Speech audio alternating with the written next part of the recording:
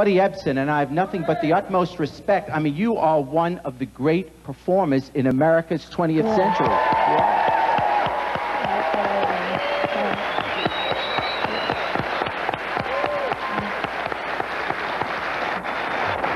And as a little kid, I know well, your credits go forever, but the first time I saw you as a child, you were the sidekick to Davy Crockett, to Fess Parker. Do you remember when Walt Disney put on the Davy Crockett? Yeah. And then, of course, Barnaby Jones.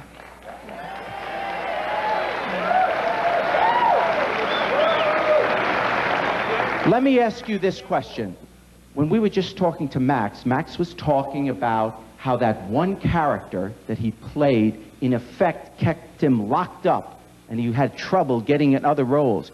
You've played it all. How do you account for the fact that you could play all these different roles of different kinds of characters? Well, I had to. You see, I had 6 children, and they all had expensive tastes.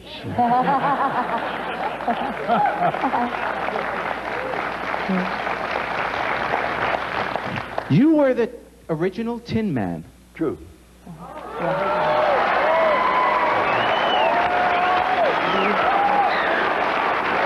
And, ladies and gentlemen, you don't come to this talk show and not learn something you didn't know before, but you want to tell the people why you didn't stay being the Tin Man?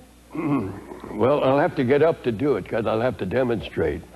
Go ahead. Mr. Buddy Ebsen. Well, originally, I was not supposed to be the Tin Man. I was supposed to be the Scarecrow. And then a wonderful dancer named Ray Bolger came on the lot. And he had been doing a Scarecrow dance in vaudeville for years, so he was a natural for the part, so they switched. They made me the Tin Man. Well, the first problem was the wardrobe. The wardrobe department had never made a tin suit before. So on the theory that tin means tin, they made me one out of stovepipe.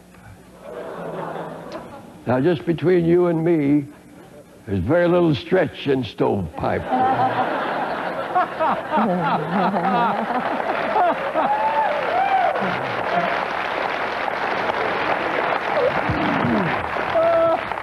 Especially in the southern regions of the suit.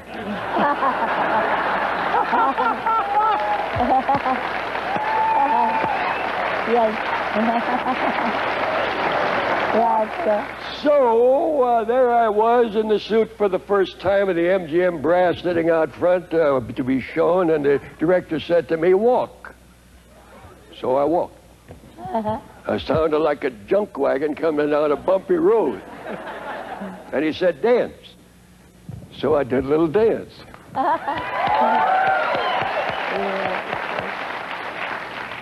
And he said, "Do a big step." So I did a hitch kick. And almost gave myself an ad-lib sex change.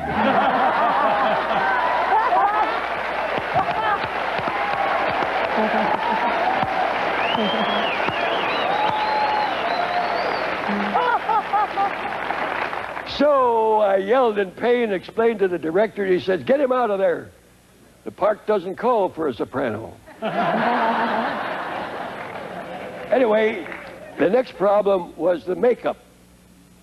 Got me in the studio at 8 o'clock in the morning. They glued a rubber cap over my hair, glued on a rubber nose, a rubber chin, covered the whole thing with clown white, and then took a giant step in the wrong direction. They powdered me with aluminum dust. Very finely ground aluminum dust. Well, after you work on a picture for 10 days, they powdered you maybe a dozen or 2 dozen times a day. Stuff gets in the air, you're going to breathe some of it.